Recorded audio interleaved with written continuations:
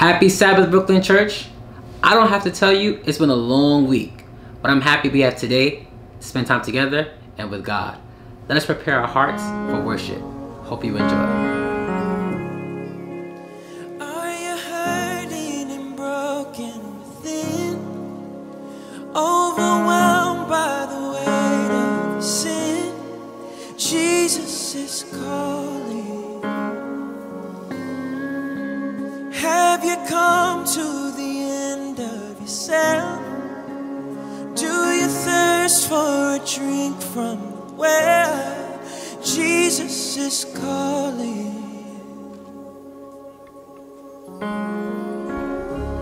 Oh, come to the altar.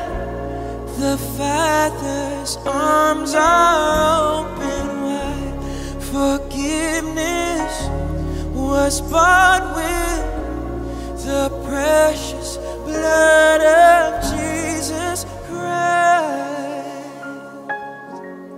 Ooh.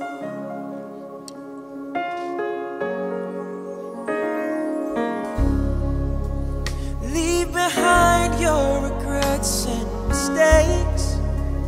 Come today, there's no reason to wait. Jesus is calling. Bring your sorrows and trade them for joy. From the ashes a new life is born. Jesus is calling.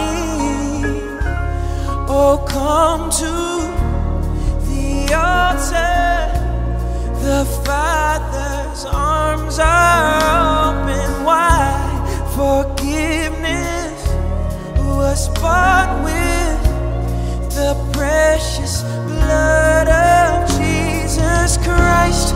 Oh, come to the altar. The Father's arms are open wide.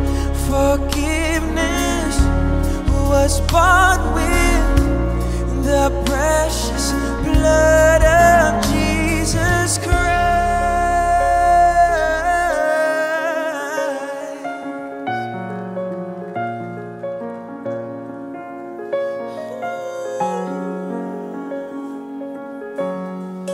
Oh, what a Savior! Isn't He wonderful? Sing hallelujah. Christ is risen. Bow down before Him, for He is Lord of all. Sing hallelujah. Christ is risen. Oh, what a Savior! Isn't He wonderful? Sing hallelujah. Christ is risen.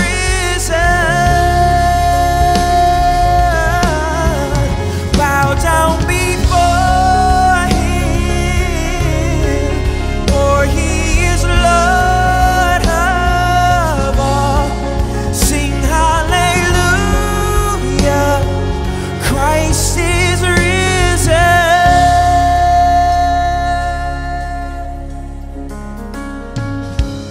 Oh, come to the altar. The Father's arms are open wide. Forgiveness was bought with the precious blood of Jesus Christ. Oh, come to the altar. The Father's arms are open wide. Forgiveness was bought with the precious blood of Jesus Christ.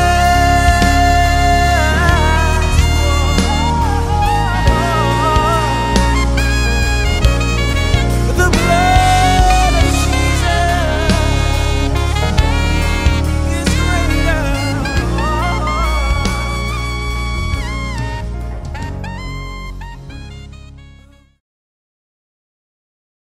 currently live in a world of fear, anger, depression, and heartache. The year 2020 will be seen in history as, well, special. The ongoing global pandemic has put people in a state of trepidation. In the process, we have lost loved ones and colleagues that were close to our heart. And the virus of racism that has been around for hundreds of years is now being confronted by those who believe in civil rights for all. It seems as though we have done this over and over. From Martin Luther King to Rosa Parks, James Baldwin, Angela Davis, Frederick Douglass, just to name a few who have fought for equality in this country for us. Love is back. Support is back. Currently, as I speak these words to you, many are making their voices heard by doing acts such as protesting, and even to the extreme of rioting. People from around the world stand with us and march in unity to say, yes, Black lives do matter, and demand that justice be served to those that racially profile us and also to those that make us take our final breath unwillingly. This country, the so-called land of the free, has never been that way for the black man or woman. We have been oppressed and diluted to being the inferior race. With this in mind, we need help. We need a divine help. You see, Jesus Christ gives us the opportunity to come into his presence and worship him. And he also wants us to lay our burdens at his feet. And even in these uncertain times, he is still there. He is watching us. And we may think that he is not near, but he is right there. He has not forsaken us. So I want to welcome you today to the Brooklyn SDA Church, a place where you can be free, a place where you can pray to God all you want, a place where we all will care about you. And whether you're a member or a visitor, we share the same type of love for everyone. So, enjoy your stay and be blessed.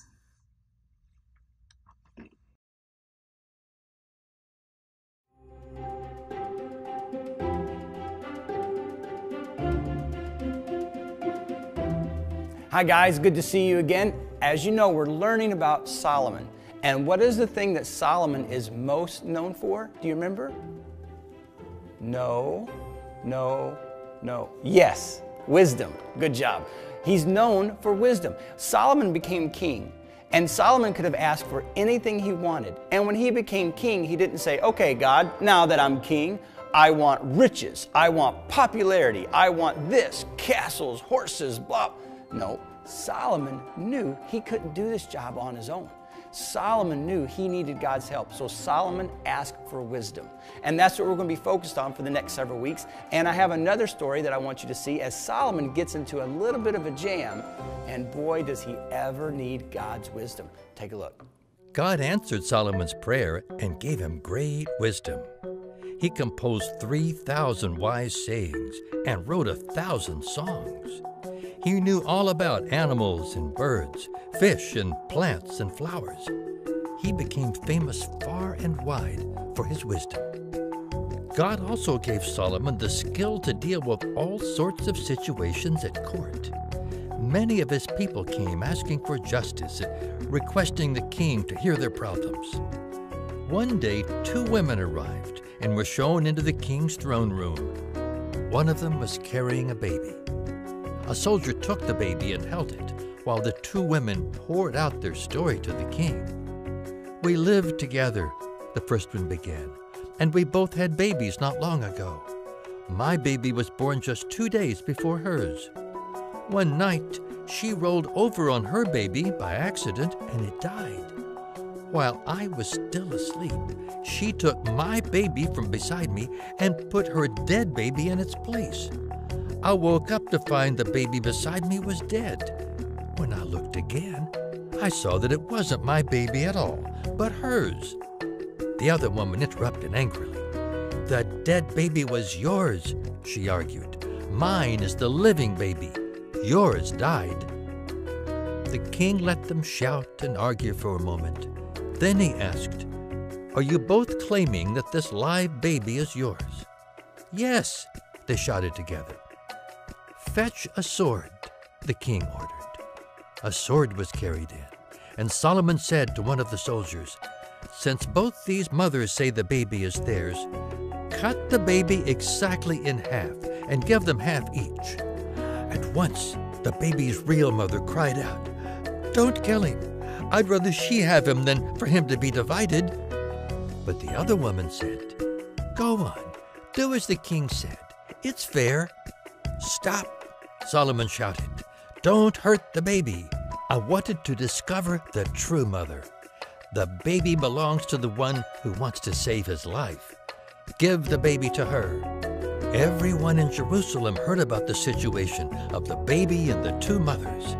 They thought how wise and clever their king must be if he could think of such a scheme to find out the truth. Hey, well, you could see Solomon had a really tough situation on his hands. He didn't know what to do. He had two moms, both saying this was their child. Now, I can tell you this, probably Solomon wasn't really going to cut the baby in half, but Solomon was doing this to try to find the real mom, because the real mom would never want their baby to be harmed. Solomon knew to do this because he had wisdom. It wasn't just because he was smart, he had wisdom. Remember, Solomon really wanted God's wisdom. He knew that he needed wisdom in order to lead the people and to make good judgments, just like the one we saw in the story. There was no way Solomon could do it on his own. And he really wanted God's wisdom. He asked for it. He sought after it.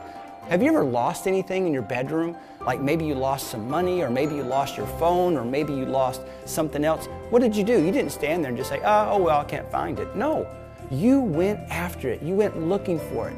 That's what Solomon did when he went after God for wisdom. When he sought God for wisdom, he prayed and he asked God, please give me wisdom. I can't do this on my own.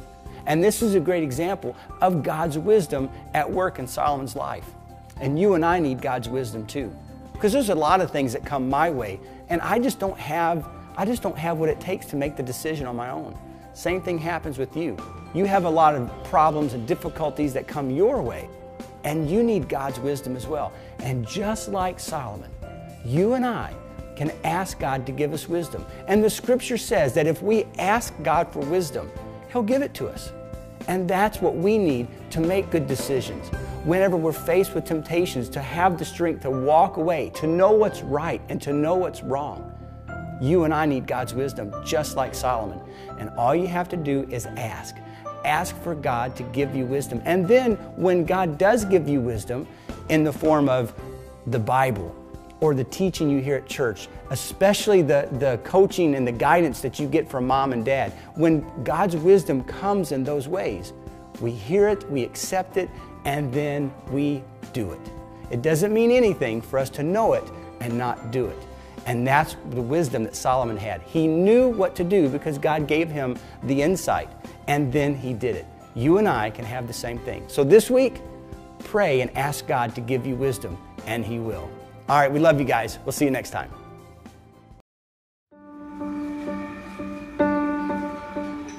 I was living in an unacceptable way to God.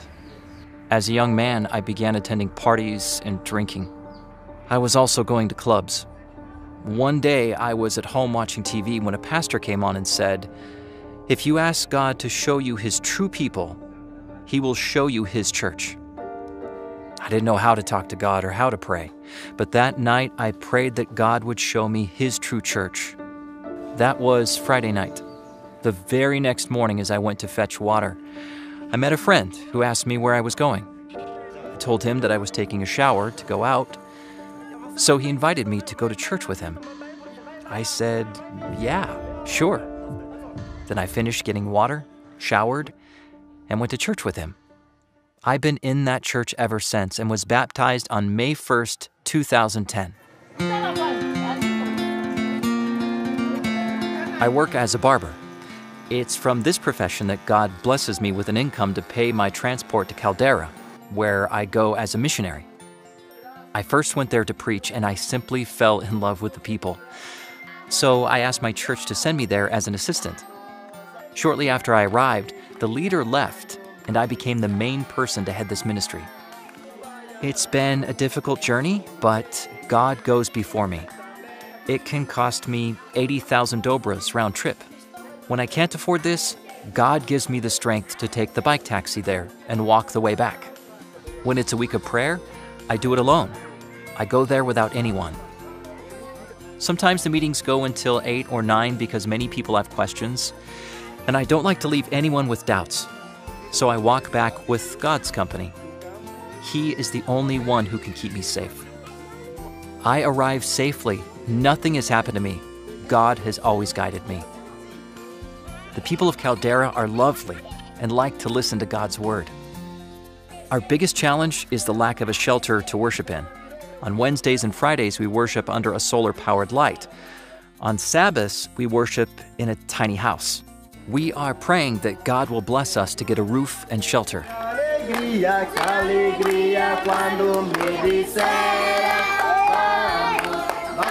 Jesus left us a mission.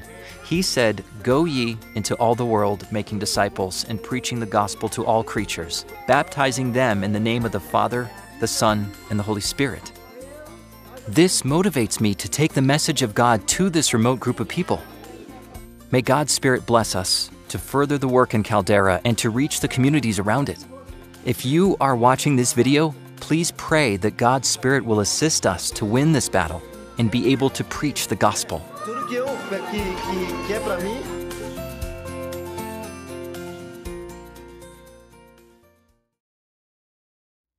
That we praise, you are the one we adore. You give the healing and grace. Our hearts always hunger for. Oh, our hearts always hunger for. You are the one that we praise. You are the one we adore. You give the healing and grace. Our hearts always hunger for. Oh, our hearts always hunger for.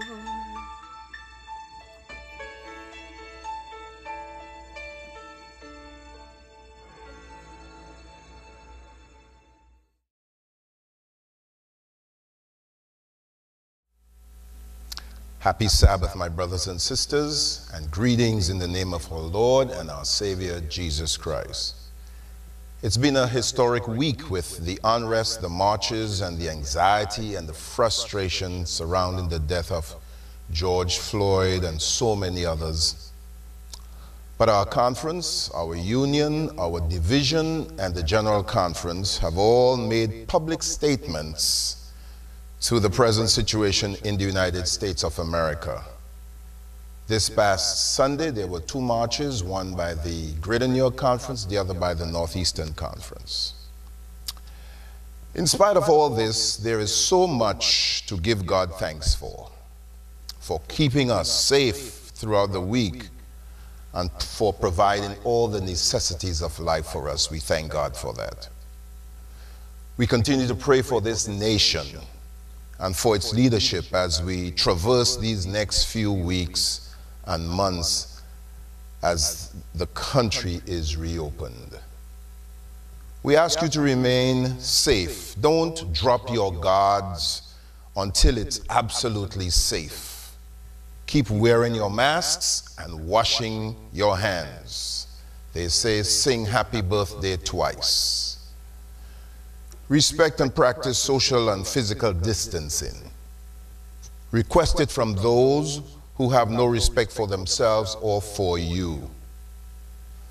The Lord willing, we are hoping there won't be a second wave and we will begin some semblance of normalcy. And so keep praying and keep trusting in God. I leave this promise with you today. Trust in the Lord with all your heart and lean not on your own understandings. In all thy ways acknowledge him, and he shall direct your path. Proverbs chapter 3, verses 5 and 6.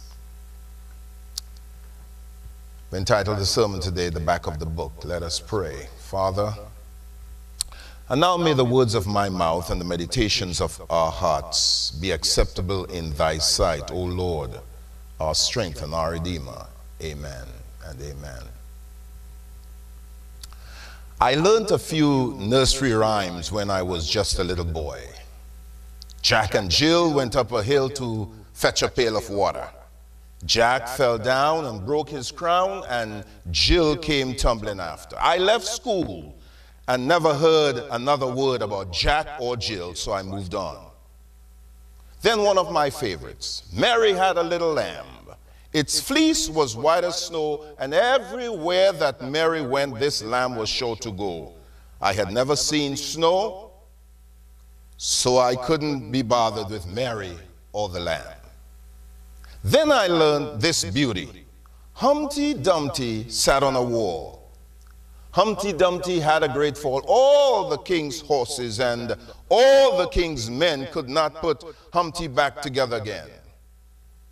And I left elementary school, I left high school, I left college and seminary, wondering why all those people, the king's doctors, the king's nurses, the king's guards, the king's servants, the king's men, no one could fix Humpty Dumpty. What about Humpty Dumpty's broken parts that was so different from everyone else? So several years ago, I finished my seminary training. Sister Casimir and I were having a serious discussion, and I gave an example about Humpty Dumpty's inability to be put back together. And it was then for the first time I learned that Humpty Dumpty was an egg. When I open the Word of God and I begin to read the book of Genesis, I often am reminded of Humpty Dumpty. How God created Adam in his own image and his own likeness. How my God scooped up some clay and began and bent down and meticulously formed the features of a man. Then God put Adam to sleep, and he took a rib from Adam and created Eve. God placed them in the garden and told them to care for the garden, to be fruitful and multiply and populate the earth. Genesis 1, 26 to 31. Let's turn in our Bibles. The book of Genesis, chapter 1, verses 26 to 31. And I read, and God said, let us make man in our own image. Let us, after our likeness, and let them have dominion over the fish of the sea, and over the fowls of the air, and over the cattle, and over the earth, and over every creeping thing that creepeth upon the earth. Verse 27. So God created man in his own image. In the image of God, he created them. Male and female he created, male and female. And God blessed, and God said unto them, be fruitful and multiply and replenish the earth and subdue it, and have dominion over the fish of the sea, and over the fowls of the air, and over every living thing that moveth upon the earth. And God said, behold, I have given you every herb bearing seed, which is upon the face of the earth, and every tree in the which is the fruit of a tree yielding seed. To you it shall be for food. And to every beast of the earth, and to every fowl of the air, and to everything that creepeth upon the earth, wherein there is life, I have given every green herb for meat. And it was so.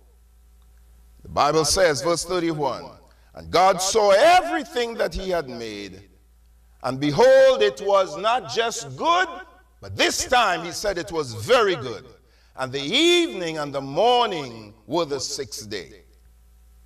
The front of the book starts out extremely well.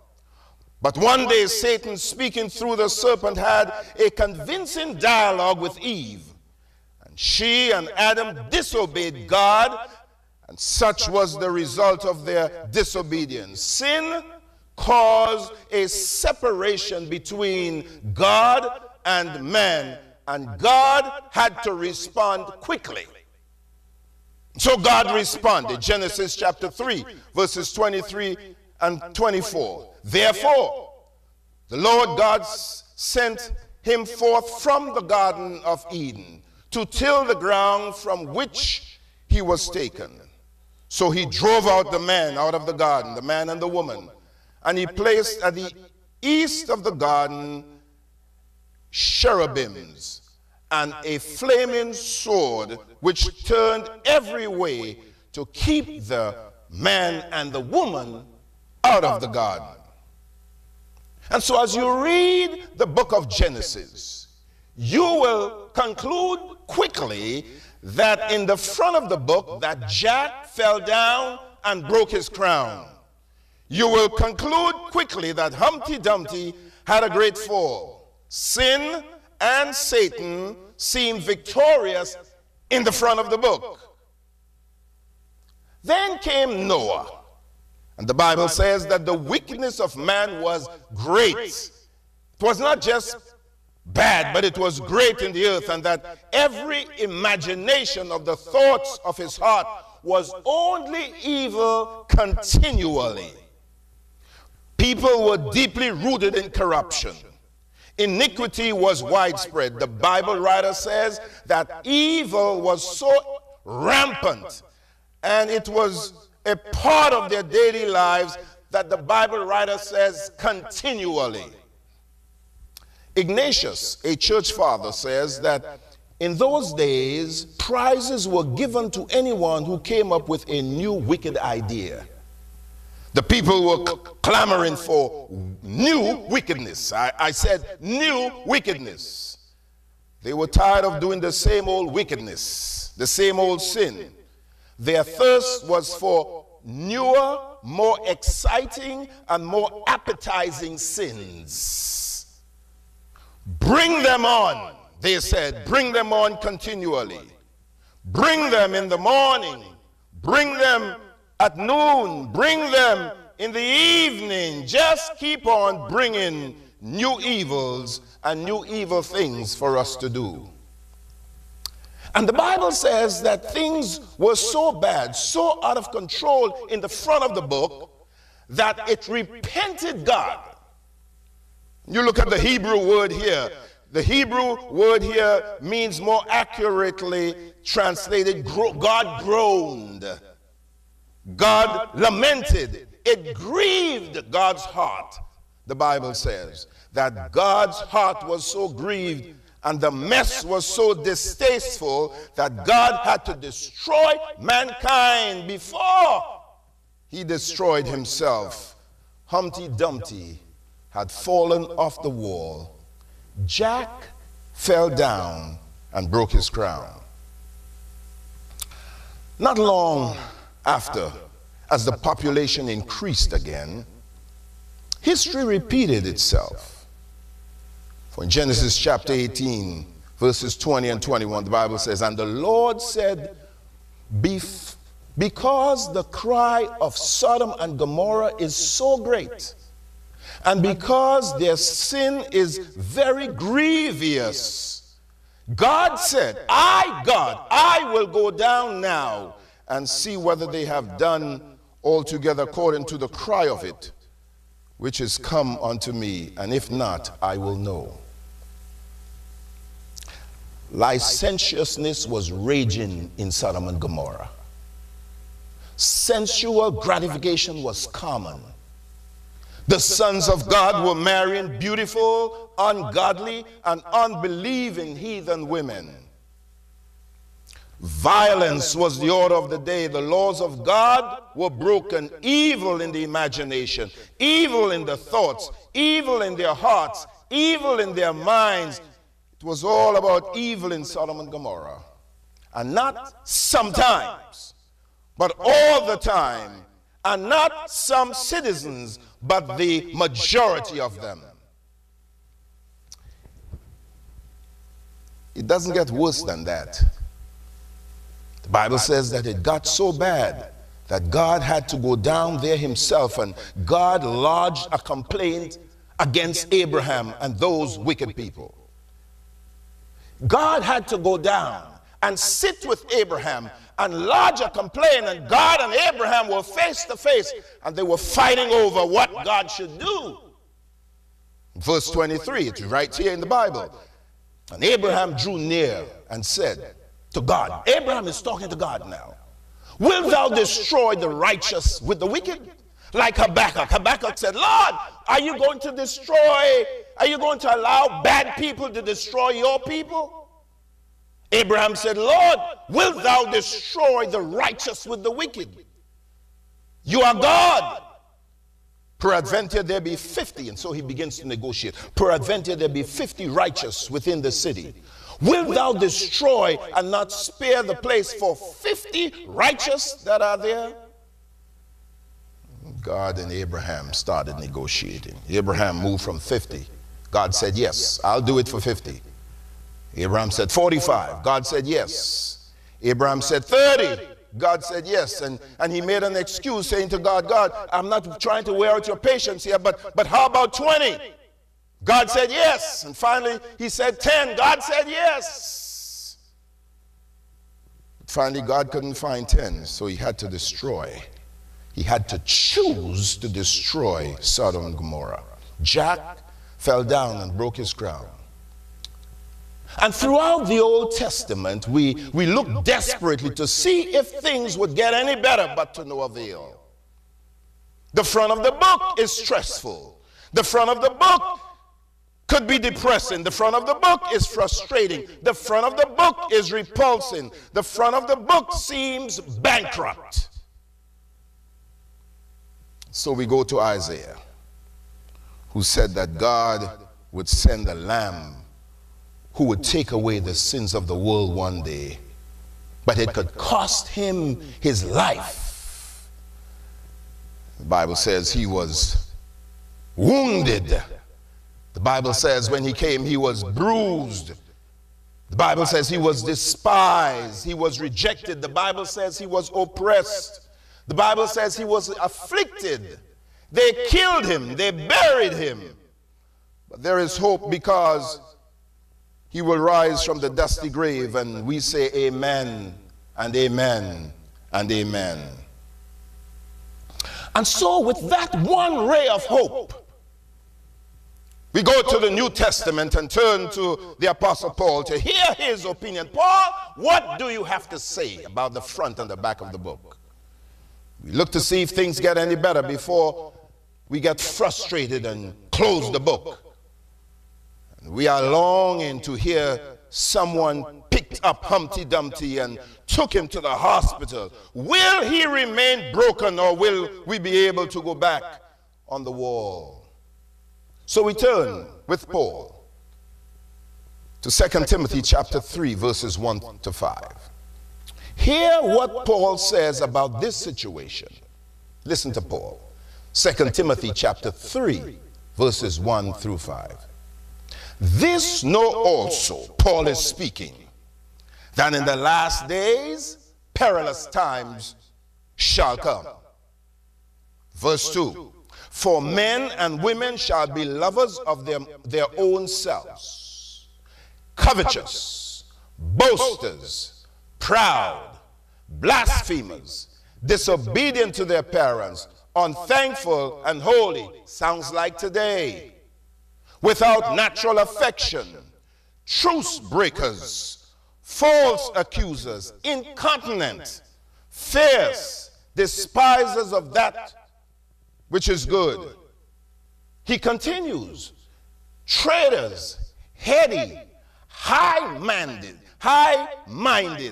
lovers of pleasure more than lovers of God. Sounds like today. Having a form of godliness, but denying the power thereof. And then Paul says, from such, turn away. Paul says, from these people, you children of God, turn away. For you see, more than 2,000 years ago, Paul said that about our world, and it's only gotten worse. The followers of Jesus are trying to sing their way out on Sabbath mornings in corporate worship, but it doesn't seem to work. We sing, we are marching to Zion, but most of us can't even crawl out of our beds on Sabbath mornings to get to Sabbath school. We sing, this is my Father's world, why should my heart be sad? But the moment a little trial creeps upon us, we want to give up. We want to transfer our membership to another church. We want to cuss, we want to fuss, and threaten to leave the church. And we forget that it is through much trials that we enter into the kingdom of God. We recite, I am not ashamed of the gospel of Jesus Christ. But most people at our schools, most people at our workplaces don't even know that we are Bible-believing Seventh-day Adventist Christians. We stand in church and we sing, standing on the promises. But when it's time to do the Lord's work, we are nowhere on the premises. We sing, dare to be a Daniel, but we will neither trust nor obey, because we like Frank Sinatra, we sing, we'll only do it our way. And the book doesn't seem to get much better as we come to the back of the book. Humpty Dumpty had a great fall. And so there is anxiety. We are anxious. We are concerned as we come to the back of the book. We are scared. We are uneasy. We are disquieted even with what's happening in our world right now. What's going on? We are uncomfortable. We are troubled. So somewhat dejected. And like the little boy, we cheat a little and we go to the back of the book. Stories told about a little boy who had a hero that he loved to read about. His hero was always victorious. He would beat up all the bad guys, rescue the victims, save the underdogs, and destroy the oppressed. One night, he was in bed reading about his hero, but this book was different. This book he was reading was different to all the other books that he had read. For you see, in the very first chapter, his hero was captured, beaten, and tied up by the bad guys. And they were having a field day. It got worse in the second, third, and fourth chapters of the book. So one night while he was reading, he began to cry. He cried every time he read that his hero was dealt a blow. And his mother, who was passing by and knew her boy very well, heard him crying and got into his room and asked him what was wrong, and he quickly dried the tear and told her absolutely nothing. His book had 10 chapters. So he continued reading chapters 5, 6, and 7. But things got progressively worse as his tears flowed more freely. And so this little boy decided to go to the back of the book, take a peek at the back of the book, the last chapter, and there he found out that his hero had escaped and captured the bad guys and gave each one of them a good whooping. So with a smile on his face now, he burst forth with joy and laughter as he went back to chapter 8. And every time the bad guys dealt a blow to his hero, his mother, who was still listening and who was still standing by, now heard the laughter, the joy, and she heard her little boy say, "If only you knew what I know." My brothers and sisters, I want to assure you that the old devil knows what you know. So when he reminds you of your past, you tell him that you know about his future because you have read the back of the book. So like the little boy, we go back to the back of the book to see what will happen to our hero. So we go back to the last chapter and we turn to the second to last chapter, first chapter 21. Verses 1 through 7. This is the back of the book. Revelation chapter 21, verses 1 through 7. Listen to John the Revelator. This is for us. This is the back of the book. There's only one more chapter, chapter 22. But chapter 21, verses 1 through 7. John says, and I saw a new heaven. Somebody ought to say hallelujah just about now. And John said, I saw a new earth. I say amen. For the first heaven and the first earth were passed away, and there was no more sea. What else you saw, John? John says, and I. He says it twice. And I, John, in case you don't believe it's I, John, saw a holy city, a new Jerusalem coming down from God out of heaven, prepared as a bride adorned for her husband. And I heard, what did you hear, John? I heard a great voice out of heaven saying, behold, the tabernacle of God is with men, and he will dwell with them, and they shall be his people. Amen. God shall be with them and be their God. Somebody say amen. God shall wipe away all tears from your eyes. There shall be no more death. Amen. There shall be no sorrow. Amen. There shall be no crying. Amen. Neither shall there be any more pain. Amen. For the former things are passed away. Amen. Hallelujah. Praise the Lord. He that sat upon the throne said, God speaking, behold, I make all things new. He said unto me, John, write them down, for these words are true and faithful. And he said unto me, it is done. I am Alpha and Omega, the beginning and the end. I will give unto him that is the thirst of the fountain of the water of life freely. And then lastly he says, he that overcometh shall inherit all things, and I will be his God, and they shall be my sons and daughters. In the front of the book, we read of sin, sickness, and sadness. But in the back of the book, we read of grandeur, gladness, and glorification. In the front of the book, we read of sin, sickness, and sadness. But in the back of the book, we read of grandeur, gladness, and glorification. In the front of the book, we read about the tree we could touch, we could not touch. In the back of the book, there's another tree that can be touched. The leaves of this tree are for the healing of the nation. In the front of the book, Adam and Eve are hiding themselves from the presence of God. But in the back of the book, we shall all forever be in the presence of the Lord, because in the presence of the Lord there is fullness of joy. In the back of the book, we read about the struggles of the woman.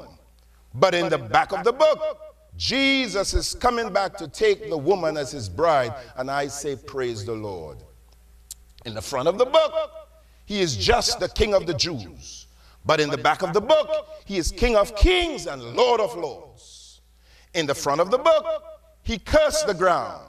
But in the back of the book, the same ground will be covered with gold, and we shall walk on streets of gold.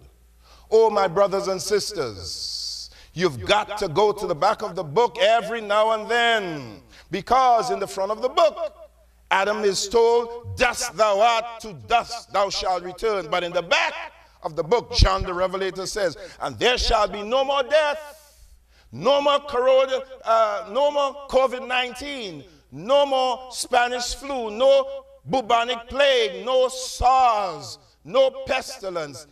There, because Jesus is going to wipe away all tears. And I say, amen, amen, hallelujah. In the front of the book, God sends Adam and Eve out of the garden. But in the back of the book, he invites them to come back into the same garden. In the front of the book, God placed at the east of the garden cherubims with flaming swords to keep them out of the garden. But in the back of the book, God built a whole city for us with 12 gates. 3 gates in the east, and 3 gates in the west, and 3 gates in the north, and 3 gates way down south, where the gates swing outward never. or you have to go to the back of the book sometimes, because in the front of the book we learn that Jesus, our hero, the Lamb of God, will be slain, and we lose hope and we say, poor Jesus, as our hearts are crushed.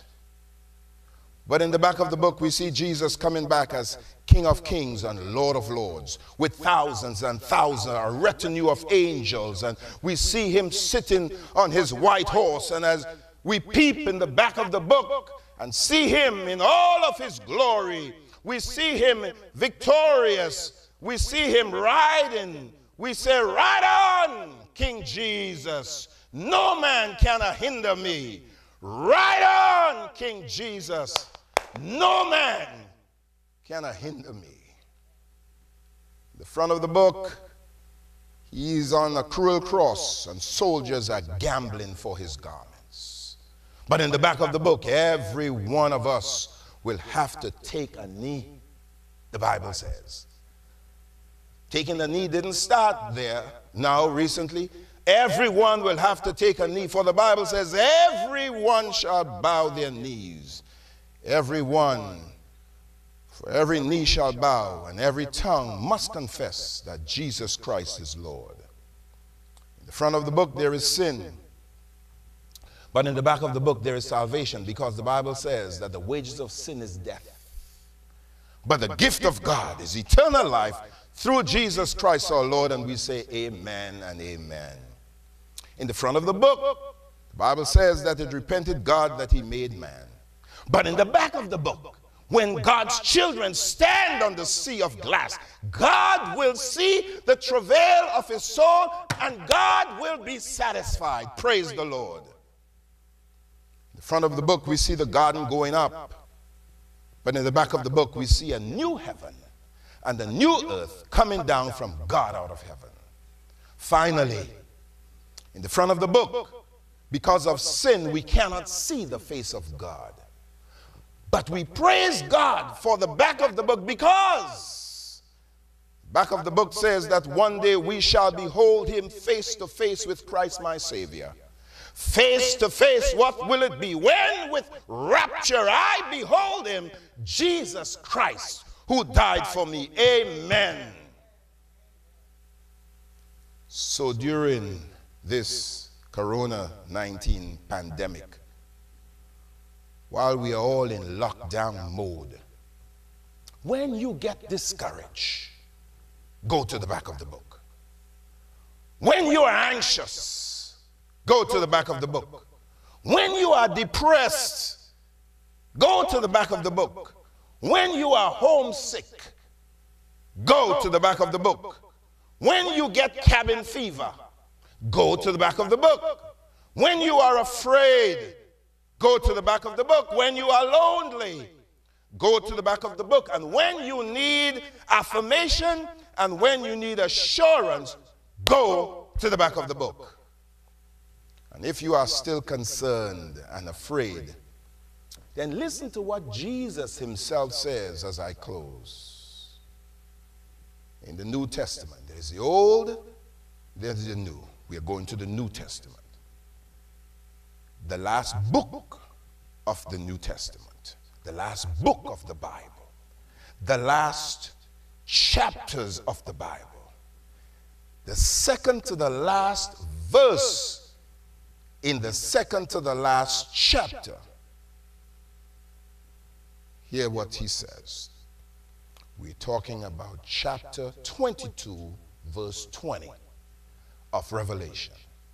He which testify these things say. He which testify these things saith. This is Jesus speaking now. The second to the last verse in the Bible. Jesus says, surely, truly, I come quickly. That's what Jesus says. Truly, I come quickly. And it ends, amen. So be it, Lord. Even so, come, Lord Jesus. So my nursery rhyme got new perspective. Now I recite, Jack and Jill went up a hill to fetch a pail of water. Jack fell down and broke his crown, but those Adventists fix it after. And Humpty Dumpty sat on a wall. Humpty Dumpty had a great fall. Some Christians who love Jesus meticulously and lovingly put Humpty Dumpty back together again. And he was truly impressed as he observed Jesus in each one of them. The back of the book is wonderful. The back of the book has meaning. The back of the book has hope for us. And so as we go through this pandemic, as we go through life, always remember, the front of the book may be scary. The front of the book may not be good, but turn to the back of the book and read Jesus and what he says. And your life will be enriched as we prepare for his soon coming. If it is your desire today to see Jesus in all his glory, and every now and then go to the back of the book, just raise your hand, let him see wherever you are. Wherever you are. And as you raise your hand, say amen and amen and amen. Let us pray. Father, thank you for the word we heard today. Thank you for the fact that the back of the book has glorious implications for your children. Thank you that you have said in Revelation 22:21, even so, come, Lord Jesus. Keep us faithful and keep us true. And when you come in your kingdom, save us all, we pray, with thanksgiving, in the wonderful, precious, powerful, and potent name of Jesus. Let all who are listening say amen and amen and amen. Good afternoon, family. You know, one of the things that I would like to confess and admit to openly as a man is that for the most part, women are much better at multitasking than we are as men. That's true. Now, I also honestly believe that to be a gift given to them by God, considering the role that they have been called to play in the family structure. And that's a blessing. But you know, generally speaking, a psychologist will tell you that it is not easy for people in general, men or women, to really focus on multiple important issues at a time. I'll give you a good example. For months now, the one thing that has grabbed our collective attention has been the spread and impact of the novel coronavirus. But you see, ever since the murder of Mr. George Floyd, our attention has shifted to issues of injustice and police brutality. Now, keep in mind that the coronavirus is still with us. But focusing on both of these issues equally and at the same time is just not easy. Having said that, you see, we at the Brooklyn Seventh Adventist Church, irrespective of what's happening all around us, we know that we cannot afford to lose focus on our mission and on the message of hope through Christ Jesus that we have been called to share. We also cannot afford to lose sight of the tangible needs of so many in our communities. People who continue to struggle during these difficult times. That is why we are asking you to please remain focused as well. We need your continued partnership in order for us to meet so many of those needs. That is why I'm inviting you to please take a moment. Go to our website at brooklynsda.org/give and register your donation today. If you want to mail it in, mail it to 1260 Ocean Avenue, Brooklyn, New York, 11230, attention, Treasury.